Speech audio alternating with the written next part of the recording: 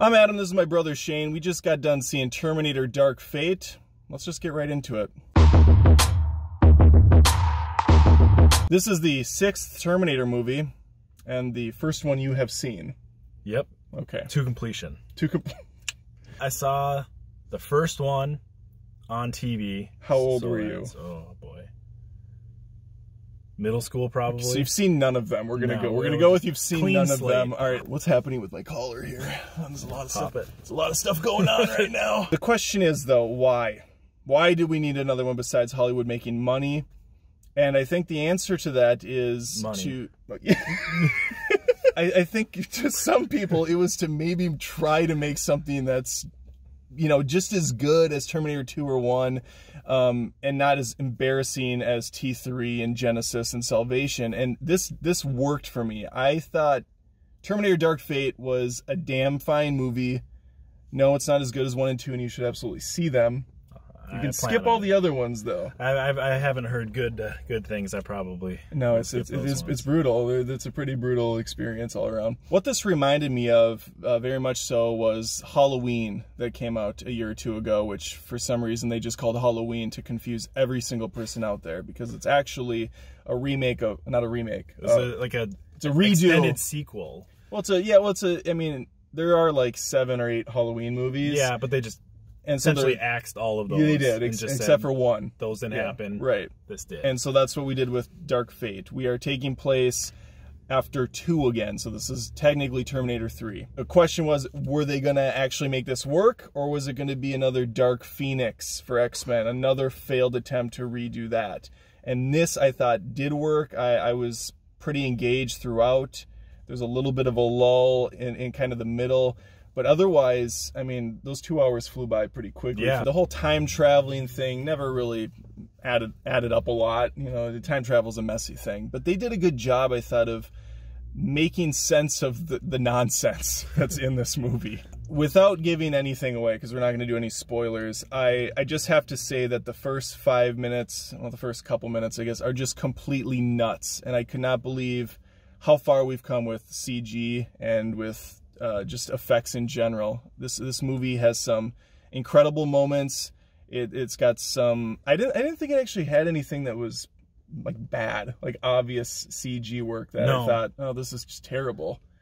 No, I mean everything looked, realistic, and I mean for what it is, you know, as realistic as a robot flying a helicopter and crashing it into a building can look. A cool aspect though was when they did do like the point of view of Arnie from his robot. It was the original robot view, and then when they did the newer robots, they had the updated scans and things like that. That was kind of a cool Rev 9, I believe, is the new model. You got to see T2. The villain in T2, the T1000, is one of my favorite villains of all time.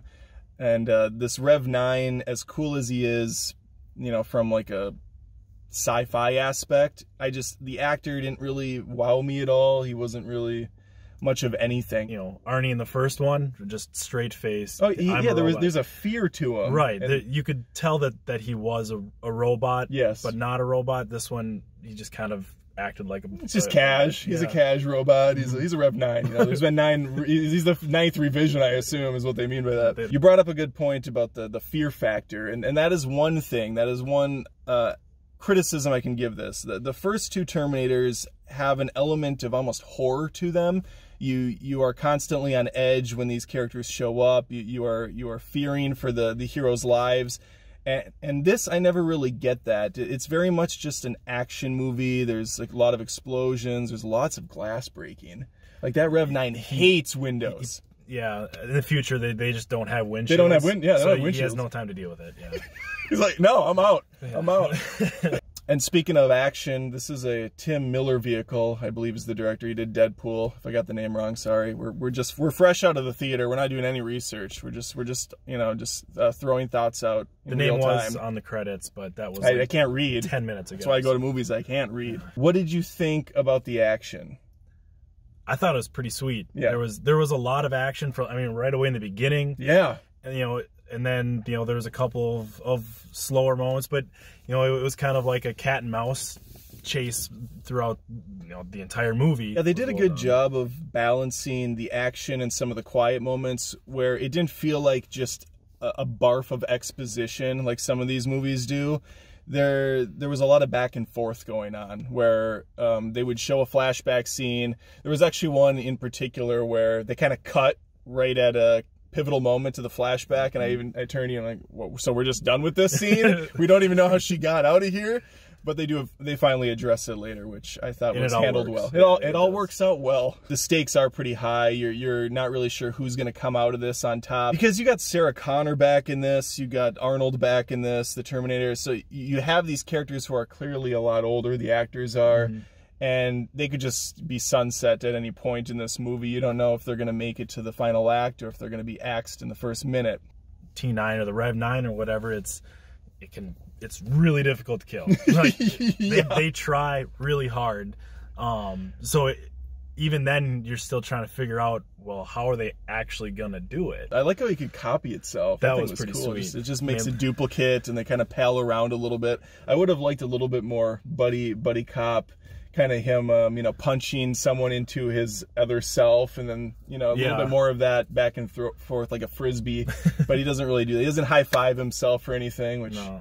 You know, maybe it was a missed opportunity. I don't know. More spoilers. There is several strong female leads. There are several strong female leads, but it doesn't seem forced, which I thought was well done. There was one part where there's a few mysteries in this movie that I thought were all incredibly obvious because of the kind of ham-fisted dialogue.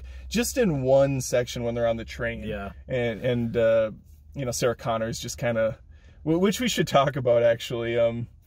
This movie is Halloween again. This is the last year or 2 years ago Halloween. As far as Sarah Connor goes, she's grizzled, she's rough, she's been waiting all these years to kill Terminators, and she's fantastic, much like Jamie Lee Curtis was. And what did you think about the actress Mackenzie? I don't know the actress's full name. It's Mackenzie something, but she played Grace, the human hybrid. At first I thought she was just another robot, right? But then they made her that hybrid, which was pretty cool, because then there's also some learning that she didn't know how to. She wasn't like, you know, programmed to kill Terminator. Right. She was just a soldier having to go back in time and wing it. Yeah, she doesn't have all the answers. Right. So that was kind of a realistic touch to it, I'd say.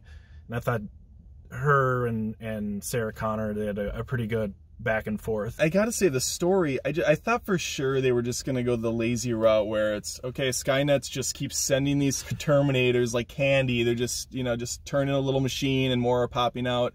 And it's layered. There's more, it's more going on than that. And it doesn't discredit the events of T1 and 2, which I really liked. You know, stopping Judgment Day absolutely happened, and this is just its own beast. I don't really have much else to say other than the score was great. I thought the soundtrack was fantastic.